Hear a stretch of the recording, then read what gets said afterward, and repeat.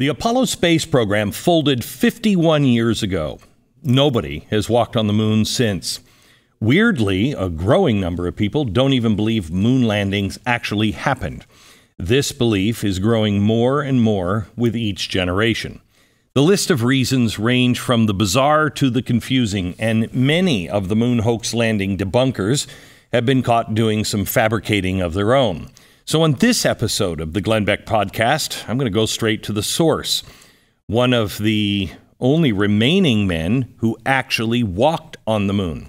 He served in 5 of the 7 Apollo missions dedicated to landing on the moon. The BBC has called him one of the most historically important voices in America.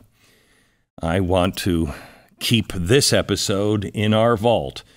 Odds are that you might know what his voice sounds like because you've heard it before.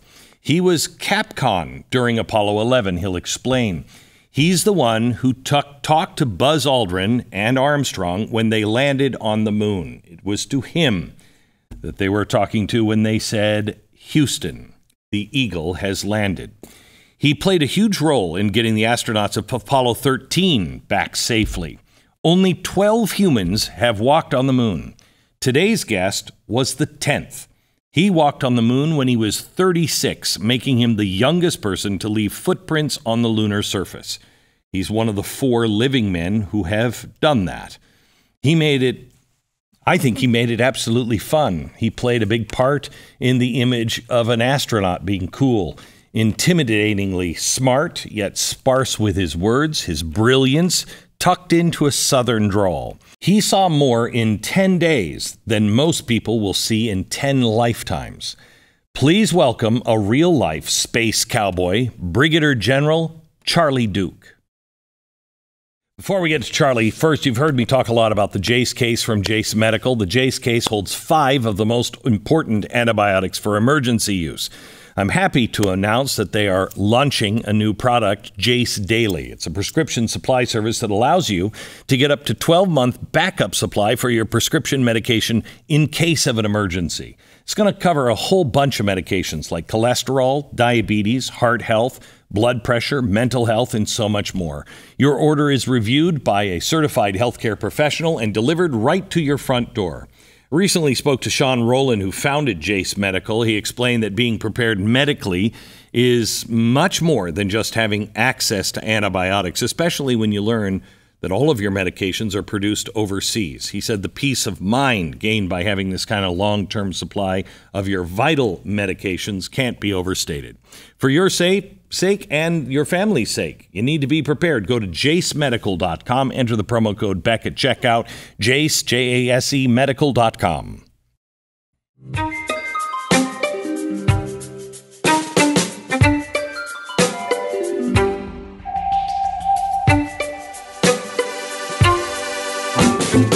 Charlie, thank you for being here.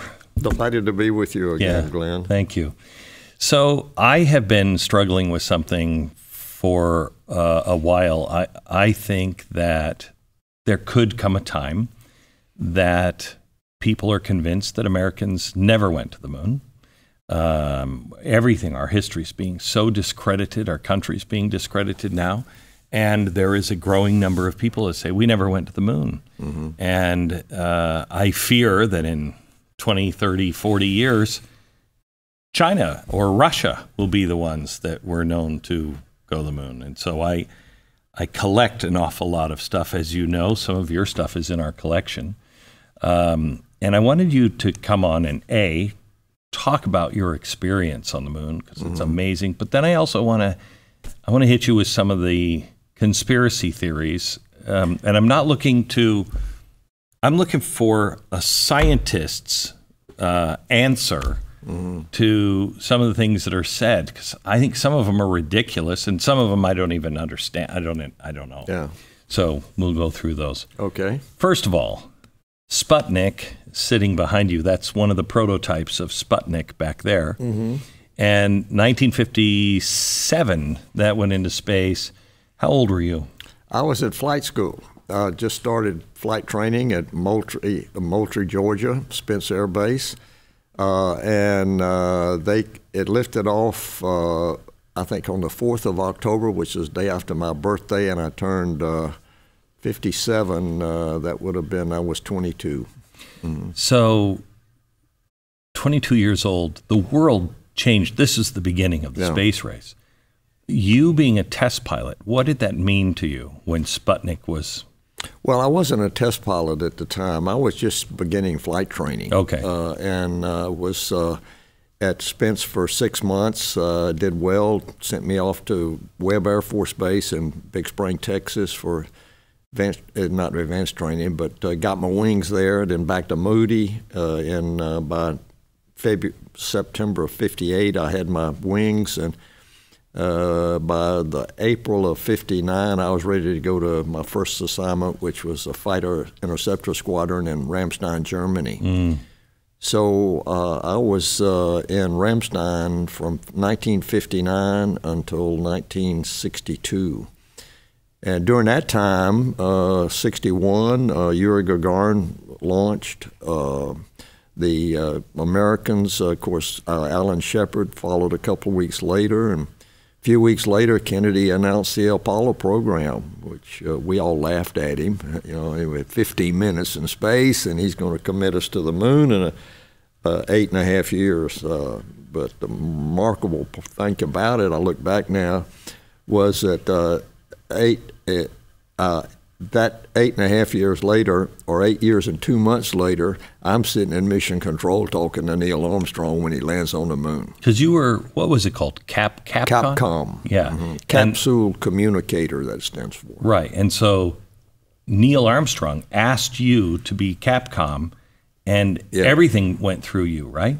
Well, I didn't make the decisions. The flight director, but the communications all went through me. Yeah, so you had to do it right. You had to put it in technical language that the crew understood. And I had done the same job on Apollo 10, and it was the same group of flight controllers and director, Gene Krantz, and so we just moved over. They did. And I wasn't supposed to be there because they had another crew, but Neil said, I'd like Charlie to do that for us since he'd had that experience. So when they said Houston, it would be your voice that would answer? That's correct, yeah, during the descent. You know, mission control shift work, so there are different shifts. So when they landed and we secured the spacecraft, our shift went off and another shift came on. So Bruce McCandless was the was a Capcom when he actually stepped onto the moon. Mm-hmm. Wow. And there was, I mean, landing it, there was a lot of worry. Didn't something happen? Yeah, a lot happened. What happened? We were doing a good job until we started the engine on the descent and the wheels started coming off, that expression. We had communication problems start with, and the mission rule was if you lost communications for 30 seconds, you were going to abort the mission. So we reoriented and got some new antennas pointed at the Earth, and the thing came back. And then the computers started overloading. We were getting these 1201, 1202 alarms. Which is what? Well, it was the Apollo computer had a compute cycle at, let's say, 0.75 milliseconds. And it queued up the jobs, so the guide the spacecraft, direct the spacecraft, control the spacecraft. And then below that was these auxiliary jobs. Well, if it got to the end of if it's compute cycle and he hadn't finished that queue, it would give you a warning, I'm overloaded, I'm flipping back to the top. And so that was what it was. So it wasn't the control of the spacecraft, it was just as we had it doing too much. And one of the reasons was the radar landing switch was, the radar rendezvous radar was switch was on, and it shouldn't have been on because now the computer's trying to find what it's supposed to be looking at. And anyway, we went through that. We were trained, and Steve Bales and Jack Garman knew what to do. We were go, and we kept having that situation.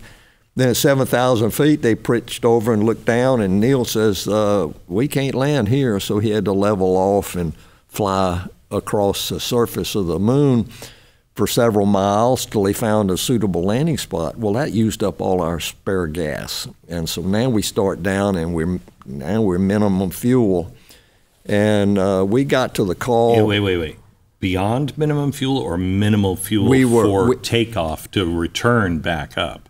Well, the ascent engine fuel is not used on descent. It's just there, and the engine's not used. When I say minimum fuel, we had a minimum amount that we wanted to have.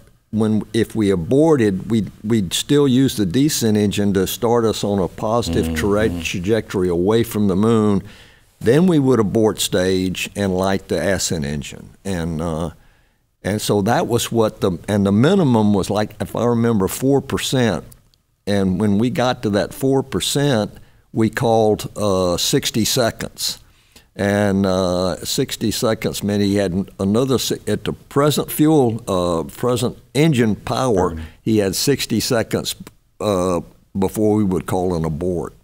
So we got to 30 seconds. And I said, Eagle, 30 seconds. And you can imagine the tension in the room. Oh, my gosh. And so about 13 seconds later, Neil reports, not Neil, but Buzz says, contact engine stop. And they're on the moon. And we just erupted with excitement. And so we didn't have to get that abort call. I'm convinced that Neil had the final say. And if we were 20 feet off the ground and we called an abort, he wouldn't have done say it. Again, Houston. Yeah. And he was going to land at that point. Yeah, because they had kind of an unspoken agreement, didn't they? That Well, he was in charge, and he could see we just knew he was 20 feet above the moon, and we didn't understand. You couldn't see. Everybody couldn't see the situation that he sees and Buzz sees out the windows, and they're 20 feet off the ground, and they still got 5% fuel left or 4%, whatever it is. You're not going to abort because of that, and he's going to land at that point. Did there come a time where they worried if they could get back up to the? Well, that's the capsule, right? Yeah. Get back up to the capsule and go back home? No, that was the ascent, as I said earlier, the ascent engine provided that propulsion. And the fuel, it's not used at all during the descent stage, during the descent. So you have full tanks, you have all electrical power, everything ready to go. So if you had to abort, once he landed and shut down that engine, if there was a leak in an ascent engine tank, for instance, that we would have aborted immediately and got him back into orbit. And so you were still Capcom when he said, Houston, the Eagle has landed. That's correct. Yeah. And then you had a switch. You had a shift change. No, we had it was later, about an hour later. We after they landed, it was our job to make sure the spacecraft was secure, safe, we could stay. So we had a series of stay, no stay decisions. No stay, no stay. And so one was like 3 or 4 minutes later, and we were stay. Then as we got safer and safer and more secure with the status of the vehicle, finally after, I don't know, 30 minutes maybe or a little bit more, we were saying, okay, we'll stay for your stay. And so then we changed shifts. So did you even know what the surface of the moon really was like at the time? We'd had surveyor land and several surveyors, and they analyzed it, and they could see it was basically very, very fine dust. Can you describe that? Because I hear the dust from the moon is unlike anything we've seen here on Earth. Yeah, it's like talcum powder, and it's very very adhesive. You can't, if you fall down, you get dusty and you can't get it off your suits. And it's so your suit, our suits after 3 days turn from white to gray, and mostly light gray, I should say. So the dust was very, very fine, and when you got it back in, when you got back inside the spacecraft, Vacuum it, right? Didn't you have to vacuum it off? We didn't have a vacuum for that. We had a brush, but it didn't do any good. Yeah, I was going to say that wouldn't work. And so we got back inside, and we cleaned up as best we could, and especially the seals where the hoses. And then, but we just decided that it wasn't going to. It wasn't going to get. It wasn't going to hurt, and so we had some loose dust and that we tracked in, and I picked it up, and it was not gritty at all. It was very, very fine, and it was very dry. And what I think happens was it was so dry it picked up the oils on your skin, and that gave a graphite feel to it. And you smelled it. It smelled like gunpowder, but there's no organic material on the moon, so it's very strange. At least that was my feeling. It was that smell. So Neil and Buzz were on the moon for 2 hours? No, they on the were surface? Less than 24. They were on the surface. Yeah, walking around. Yeah, and I'm not sure, 2 to 4 hours, something like that. Yeah. And when you went up, you were on the moon on the surface for 20. We were on the surface for 20, total of 72 hours on the moon. Right. But we divided that into 3 24-hour periods. And so we had an excursion. The longest was like 8 hours, and every day. And then we got back in on the last time and got ready to lift off. Kicked our backpacks out the door and trash, and didn't want to lift off with that stuff. And so we got ready to lift off, and right on schedule we were off. What is that like? Lift off, or what is? No, walking on the moon.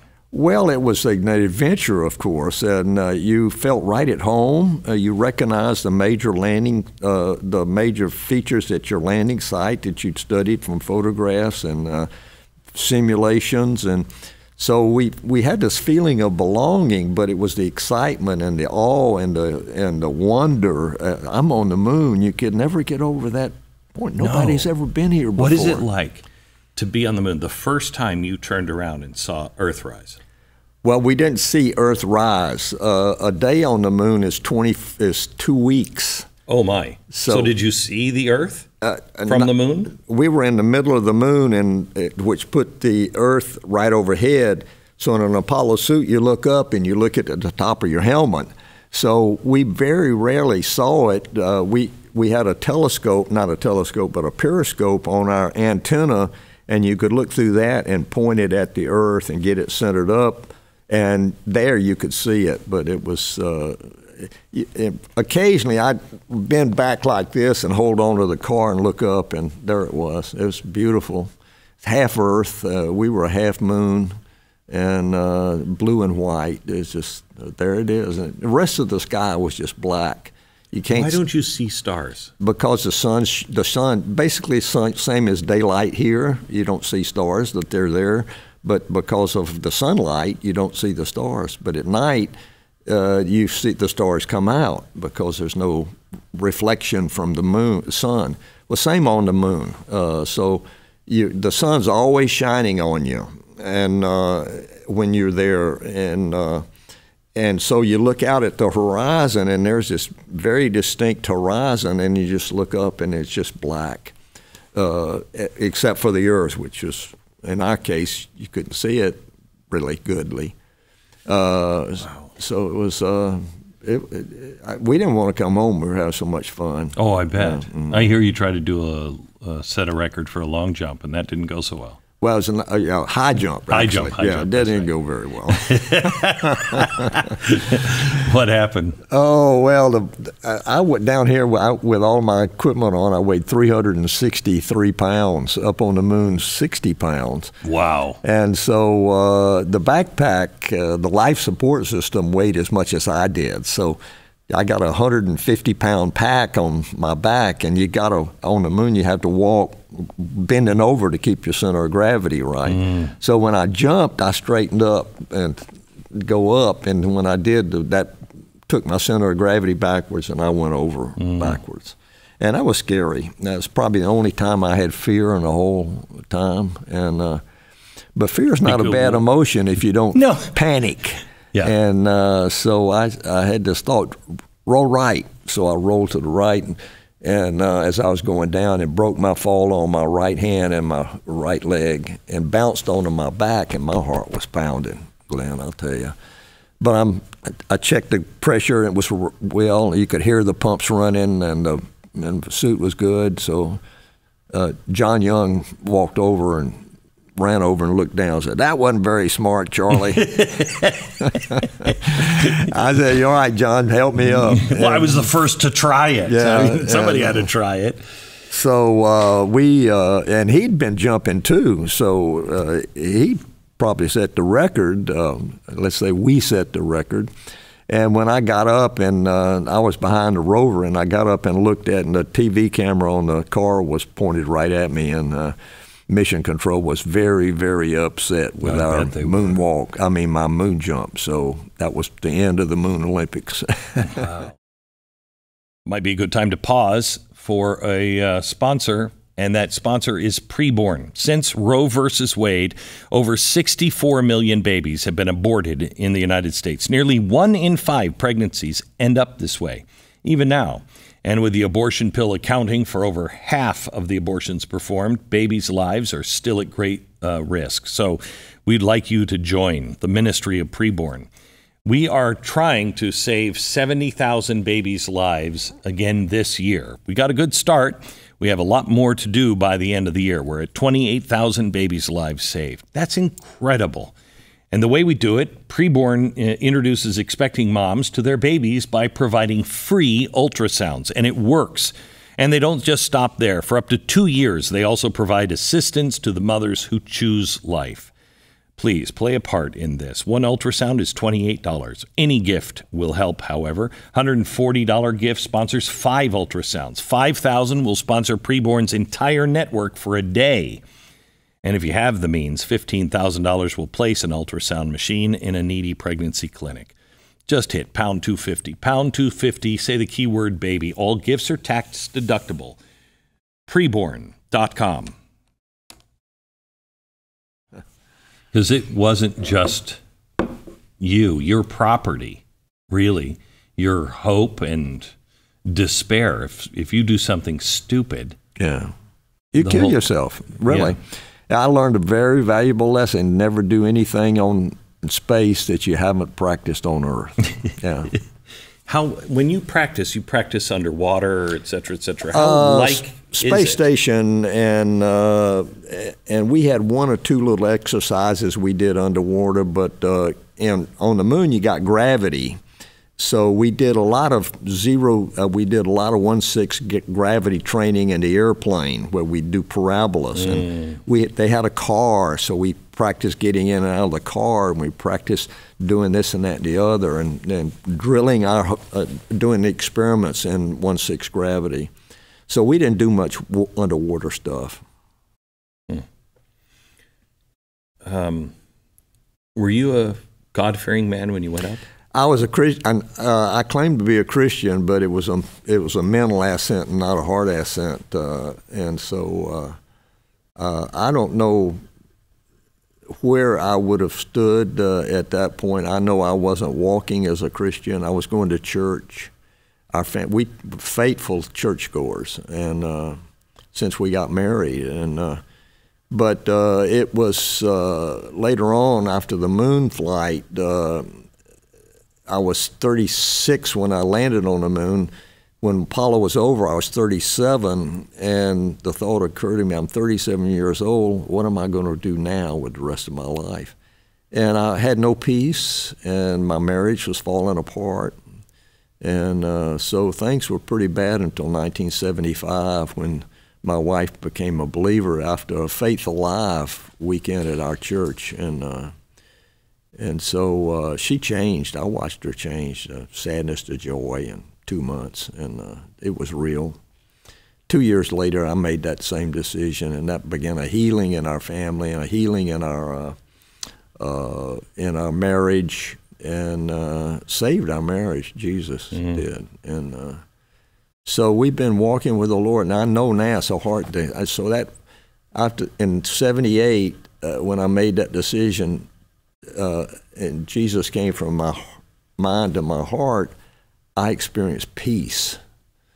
And it was just incredible. And I knew that I I'd made the right decision. So we've been walking with the Lord ever since. And we have a Christian ministry called Duke Ministry for Christ that helps with the finances, but it doesn't. It's not a big organization. Right. So we told the Lord, he said, if you keep giving us invitations, we'll keep going. But we don't go advertise for invitations.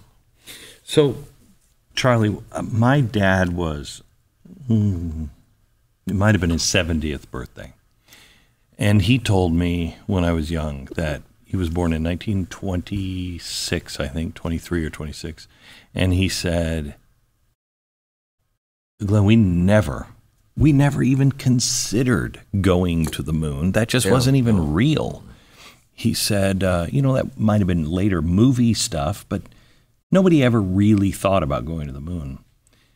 And one of his biggest days was just watching the moon landings. Yeah.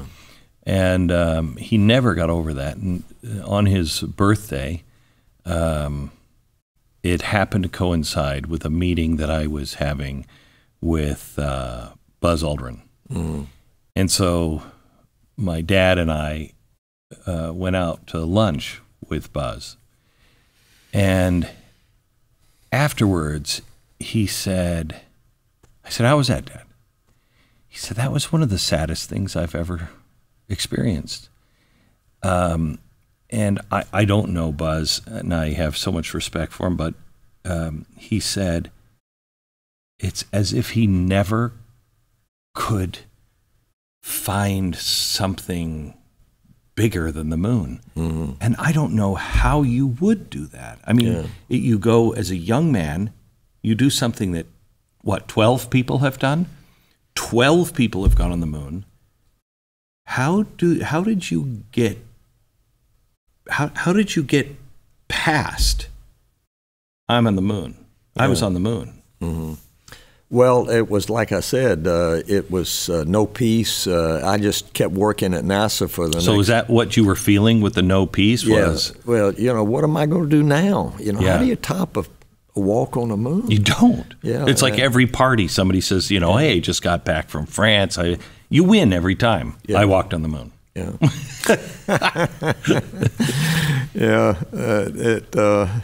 So it was, and working on space station, not space station, but space shuttle wasn't the same. It was NASA and Apollo was so dynamic. The decisions were made quickly, instantly.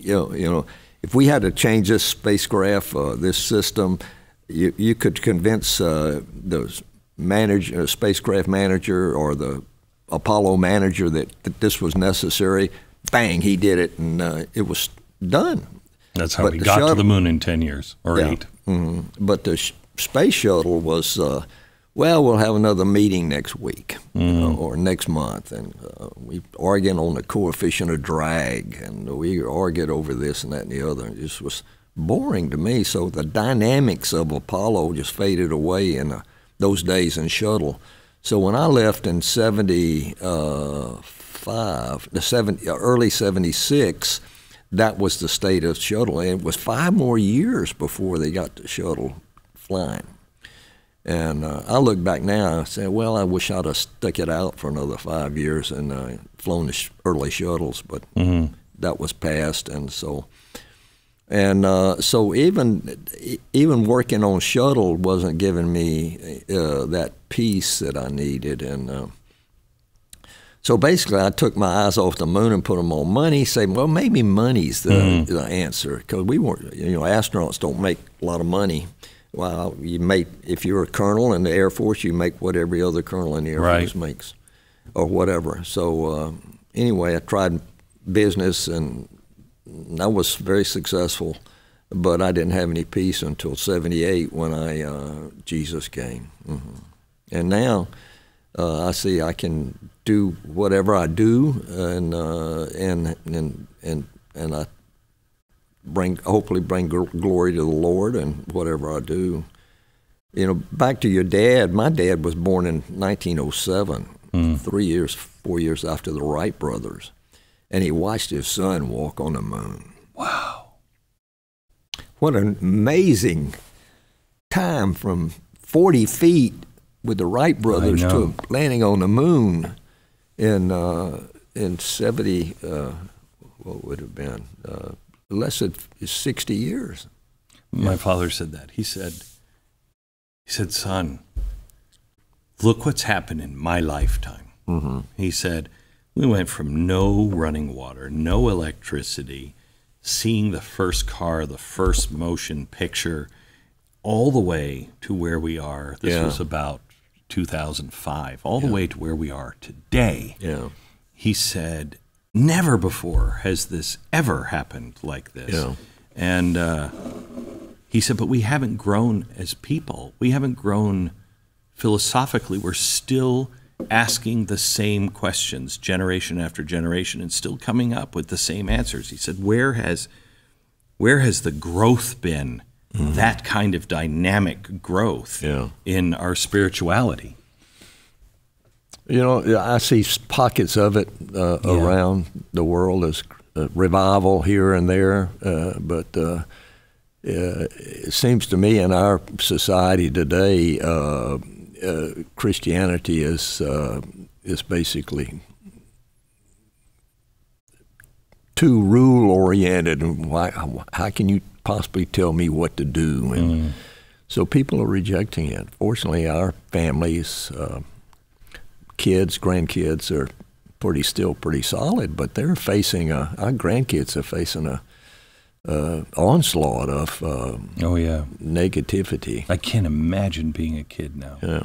Just raising my kids. My youngest is now 17, and it's a different world. It is a different world. Oh, my grandkids now, our youngest is Libby's 14, and I've got a great-granddaughter that's a year old, and so we're doing a lot of praying for them, and that they get it right, if you will. And so I'm optimistic, but sometimes you see what's all going on in the schools, and what they're teaching in the schools is just totally crazy. Especially with this new thing about that it's not about merit. I don't know, if I'm going to the moon, I want to know that everyone behind me earned that position because they were the best mind we could possibly find. And we're not doing that now. And that doesn't put a man on the moon. No, but I see a lot of in the astronaut corps, and the people working on the program have a lot of dedication, though. That doesn't bother me. It's just the things I see in our kids that are facing in high school, that gender stuff and all of this stuff that's biblically unsound, and so it's crazy to me, and so we got to pray for them. It's amazing to me how quickly the world changes sometimes.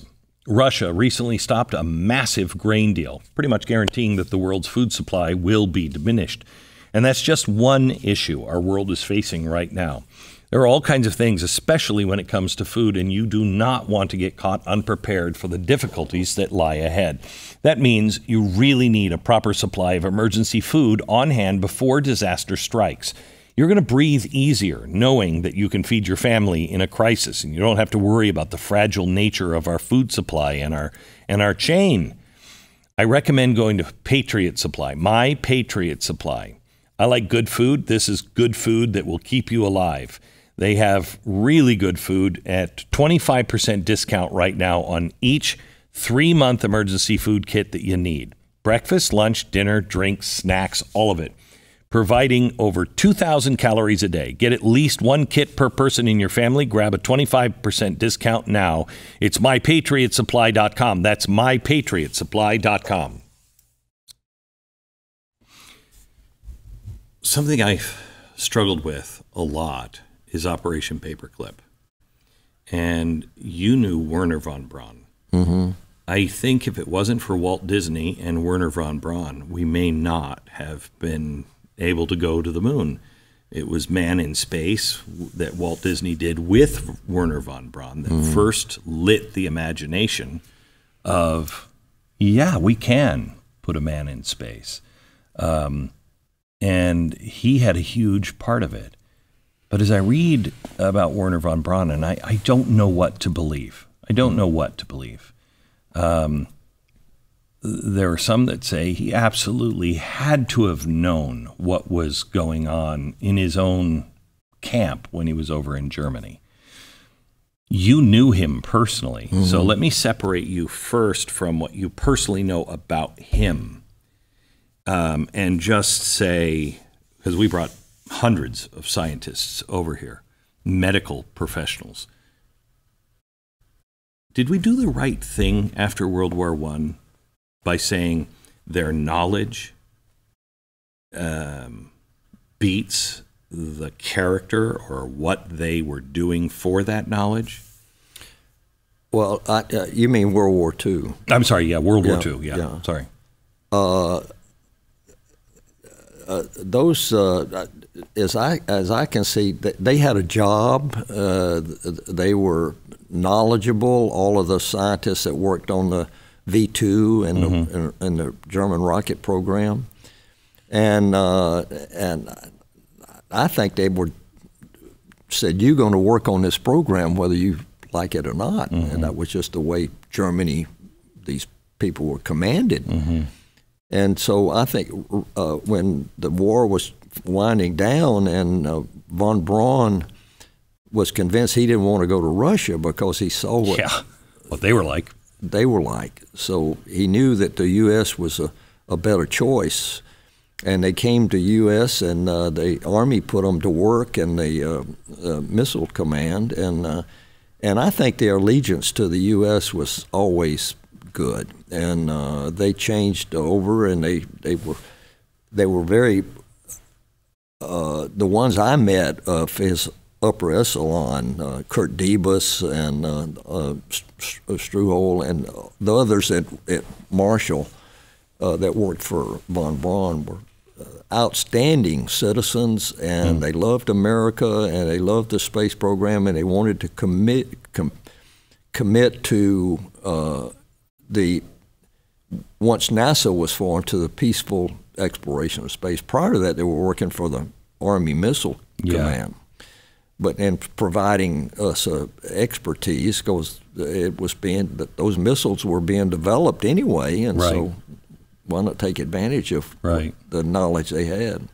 What did you do with? How did you know him? I mean, well, Stu Russa, in the astronaut office when we first got there, everybody was assigned sort of an additional duty. You monitor the spacecraft development. You monitor the lunar module development. You monitor the Saturns. So Stu Russa and I got put on that was our job, and was to go and monitor the development of the Saturn rocket and then report back to the astronaut office.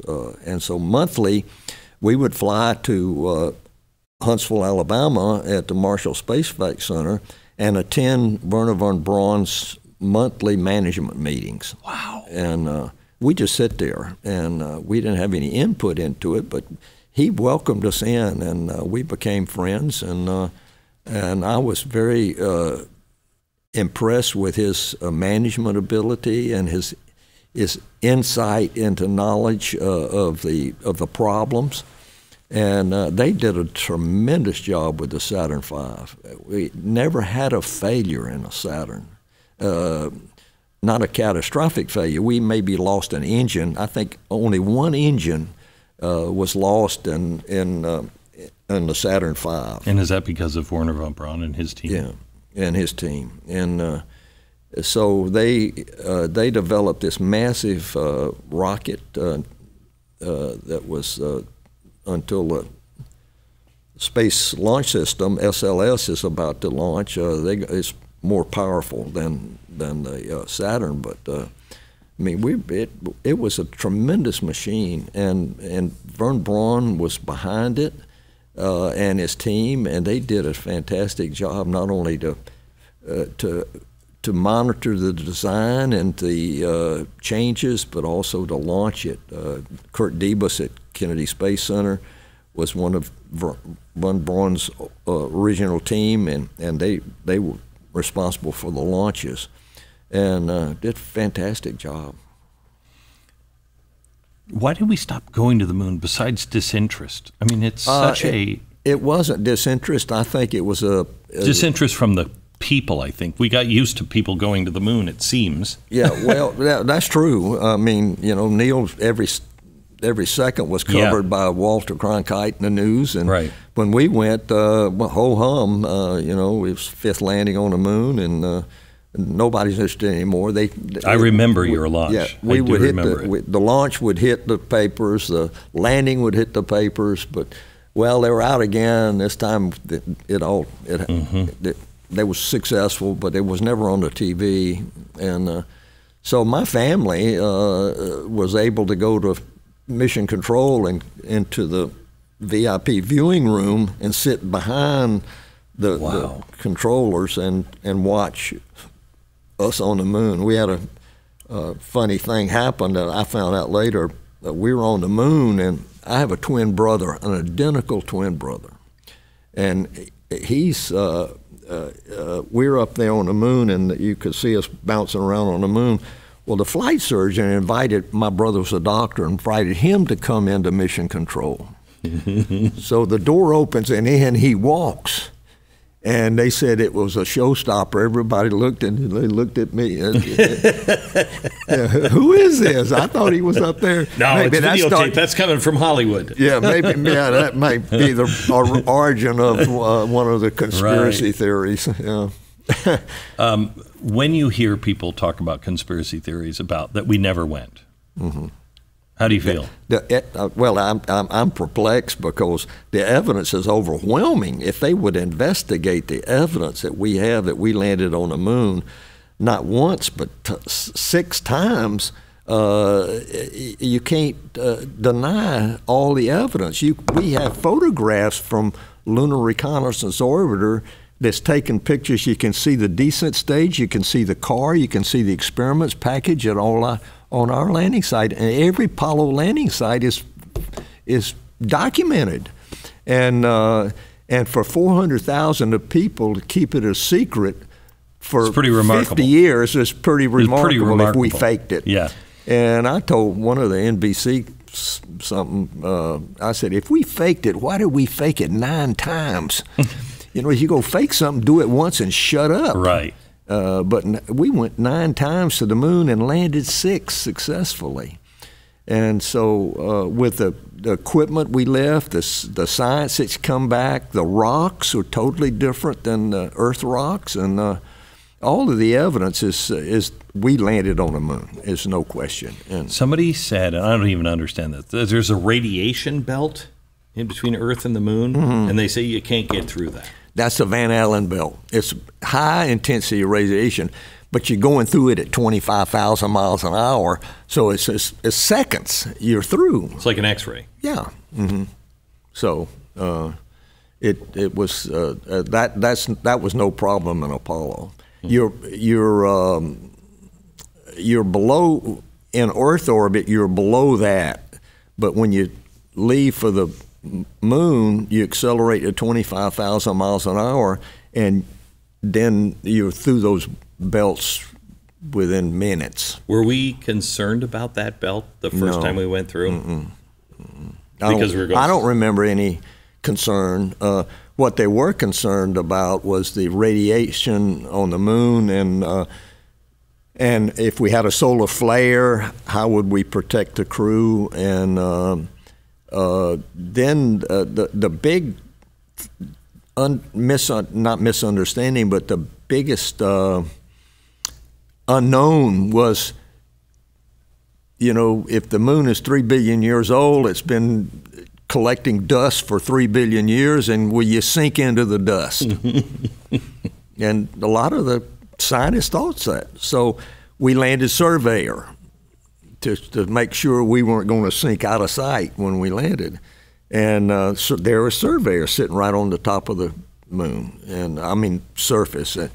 Well, I mean, it might be dust, but it's going to be compacted or something. Right. Yeah.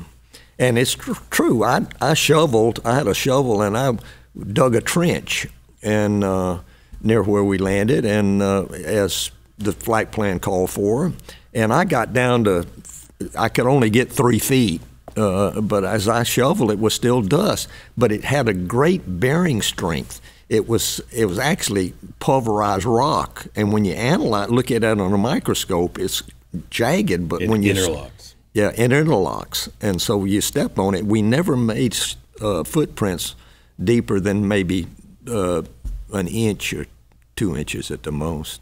And so I've heard 2 things on that. I've heard that the footprints, you don't make footprints on the moon. You don't make footprints on the moon. I don't know who these people are that come up with this or what they're using, but you can't make footprints on the moon. And then I've also heard that the footprints aren't deep enough. Well, they would. It depended on your weight, I guess. If you weighed 500 pounds, you know, you're going to make a deeper footprint than I do at 300 pounds right. in my suit. But you always left your footprints. You never, and we drove the car, Glenn, and we never worried about getting lost on the moon because the tracks were always there. You just did a right. U-turn and follow your tracks back. And so you can see that. You can see the tracks in the photographs from Lunar Reconnaissance Orbiter. And so it's evidence is overwhelming. Didn't we leave like a measuring mirror or something on the moon? Now you got me a mental blank on it. Was a reflector. Right. And you could beam a laser on and get a reflection from this object. And we didn't leave one on our flight, but several before did. And so can you still hit it with the? Yeah, they can still hit it with the lasers. That would seem to be kind of important. Yeah. I think it was 14, 2 before yours, that left an altar on the moon with the lunar Bible on it. Is that correct? No, it was supposed to be on 13. Right. Yeah, and it was microfilmed, and when the first 13 brought it back, they put it on 14, and they left it there. Right. And some of it was 1 or 2 copies were brought back, and it's been distributed around the world. Yeah. And, we have one. We in the had Jim Irwin on Apollo 15. After he got back, he became an evangelist and had High Flight Foundation, Colorado Springs, and he quoted scripture on the moon. And Buzz Aldrin had communion, Christian communion on the moon. And then Apollo 8 quoted from Genesis on that first TV back of the Earth. So there was some spiritual input, but I didn't feel like I had a time to philosophize or to until after. Yeah, it was till after. Yeah, and so it was. I was busy the whole time focused on the procedures and you got to get this job done. You know. Yeah. Remember back in the day when you could do all the normal things you wanted to do in a day without feeling like you were made entirely out of broken glass? Remember when you didn't have to decide whether or not it was worth it to do something because it wasn't going to hurt you to do it? Living with pain is not a joke, and it's the kind of thing that just wrecks your life. It just will consume so much of your day. Fortunately, I've discovered Relief Factor. If you've been dealing with pain in your life and you feel like you've tried everything, try Relief Factor. Give it a try. If it works for you, you get your life back. 3-week quick start, $19.95. It's a trial pack. They're open with you and say, just try it, take it as directed for 3 weeks. After 3 weeks, 70% of the people go on to order more, which means 30% of the chance that it doesn't work. But that 70% chance of getting your life back, it's worth it. 800-4-RELIEF. 800, the number 4-RELIEF. ReliefFactor.com. One of the things that people say, I'm just going through the conspiracies because I want you to leave record. Moon landing hoax conspiracy theories. Who shot the footage? He's walking out on the moon. One giant leap for mankind. He had a TV camera. Where? It was in the as he walked down the LAM. He pulled a handle that deployed what was called a MESA, the modular equipment assembly, modular equipment storage area, whatever it was. And in that was a camera. And so when that came down, they flipped it on, and the camera was pointed right at the landing. And so as he came down the ladder, this camera was taking his picture. It's a TV camera. It's grainy, but it was in that assembly. Right. And then once we got off, they took the camera and put it on a little tripod, if I remember. But on our flights, when we had the car, we had a camera in the same area, and we deployed the car, and then I took the camera and stuck it on the car. Mm-hmm. So as we drove, we took pictures ourselves because the TV, the antenna was going like this as you bounced across the moon, and it couldn't point it at the Earth. So when we stopped, we pointed the antenna at the Earth, turned on the TV, and then they controlled it from mission control. As a guy sat there, he could change the focus, he could change the everything. He could tilt and move it around, and we just turned it on, and they took all the pictures. Yeah. People say the flag is a dead giveaway because it's waving, and there's no way a flag is waving. Well, the flag was vacuum packed, Glenn, for 6 months, and when I unfolded it, I couldn't get the wrinkles out, and they didn't give me an iron. So I pulled on the flag and got most of the wrinkles out and stuck it up. It looks like it's waving, but it's not. And I took a picture. Once we got the flag up, I took a picture, and in 72 hours later, I took another picture in the same wrinkles, the same waviness. And it's held out by a curtain rod or aluminum rod. Mm-hmm.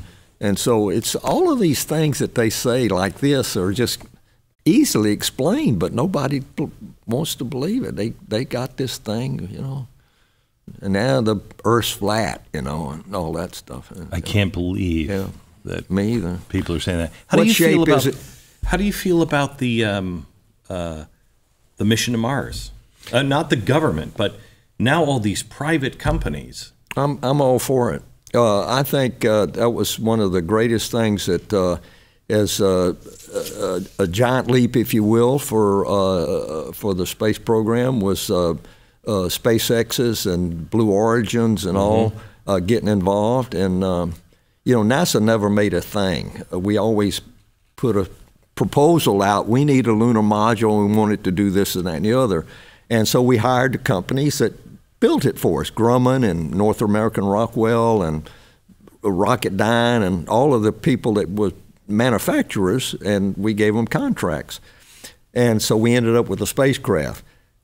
What happened with SpaceX and Blue Origin, they came to NASA and said, "This is what we got. You want to buy it?" And NASA says, "Yeah, we'll buy that, and we'll buy this." And so they're really good at making changes and low overhead, and NASA said basically has given them three or four of them big contracts to So SpaceX been the most successful. Blue Origin's coming along, and then another one with Boeing to help. So NASA gave them the seed money. Right. I mean, they put their money in and developed what they thought was going to be the future, and sure enough. I heard somebody say just a couple of weeks ago there was a launch of Tesla, and it blew up, and the immediate response was, "Really? We went to space? We could do this in the '60s, but we can't get it right with today's technology?" And my first thought was, "It's not easy, or everyone would do it." Yeah. Why does it seem that we're not using? It seems like we're not using the technology that, like the Saturn V rocket, that we know works and is dependable. What's the difference? New rockets and new designs can be difficult, and so this big one that blew up at Boca Chica in Texas was just a failure, but they have had tremendous success. SpaceX has launched astronauts in their SpaceX capsules, and they've even recovered the booster. That's incredible, isn't it? And so the technology is a lot farther along than we did. Yeah. I mean, we threw everything away as we used it in Apollo, the first stage, and it came back in, and some of it survived. I think Bezos found 5 of the Saturn V S1 engines, 12,000 feet down under. Wow! And they've been restored and debarnacleized, or whatever you want to call it, by Space and Rocket. No, not Space and Rocket Center. The Cosmosphere out in Hutchinson, Kansas. They're tremendous restorers of space artifacts. You believer in UFOs, alien life? No, I don't believe in alien life. I believe that God showed me a specific answer to 2 prayers, that they're demonic, and that they're demonic beings that make an appearance and appear to be real, and they are real. Satan. Bible says Satan can appear as an angel of light. So they can appear, and so nothing human can make a 90-degree turn at 3,000 miles an hour and survive. And so they have these, and I think the purpose is to draw you away from the real God and say, look at us, and this is where you ought to be, because we are superhuman, and we can do it. So that's my feeling. People laugh at me generally, but I'm not going to be. I don't care. Because, I love you. I love you. Yeah, God He's answered prayers, my prayers specifically. And so I said, and I get laughed at when people say, well, that's what God told me, so I'm going to say that they're demonic beings, and there's not any extraterrestrial, not superhuman, but other civilizations out there that are farther away from us. It's a distraction from God. Last question. I don't understand. I've been trying to get a spacesuit, an American spacesuit. I want to keep it in the museum. I could buy a Russian spacesuit. I could buy a Chinese space. I could buy a dozen of those. I cannot buy an American spacesuit for any price from any time period. Why? I don't know. I can't answer that question. My flight suit ended up in the South Carolina State Museum. Yeah, your flight suit. I mean, my helmet, the suit I wore on the moon. Yeah, it's in private hands. No, it was in the South Carolina State Museum. It was on loan from NASA, but then NASA took them all back, and they're now Why? Because they were deteriorating and they were historic artifacts. And so we're going to put them in a nitrogen environment, and we're going to keep them forever. But nobody gets to see them. That, to me, is just crazy. The things that were deteriorating is not the exterior; it was just the inner pieces, the rubber and all of that stuff. So anyway, they took it back, and now they're all at the Smithsonian. But I think you can. I've seen suits that are what I would call training suits from Apollo, and I don't. I'm just looking for things that have actually been to space. Well, that might. Yeah. That's difficult. Yeah. I mean, you can. I've got things, and we were able to keep.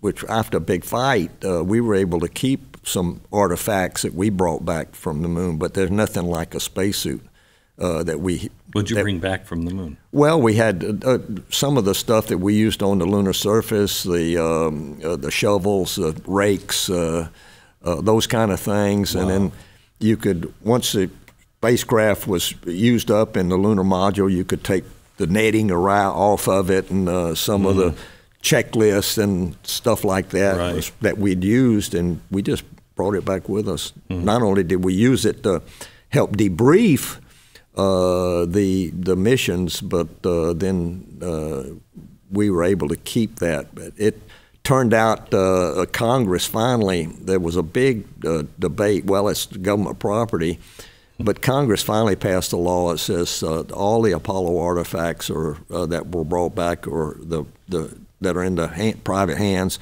the astronauts have the authority to keep them. So, and when you go, they'll probably take them back. Charlie, thank you very much. Thank you very much, Glenn. It's been enjoyed being with you. Likewise. Respect you a lot. Thank you. Thank you. Likewise. Thank you.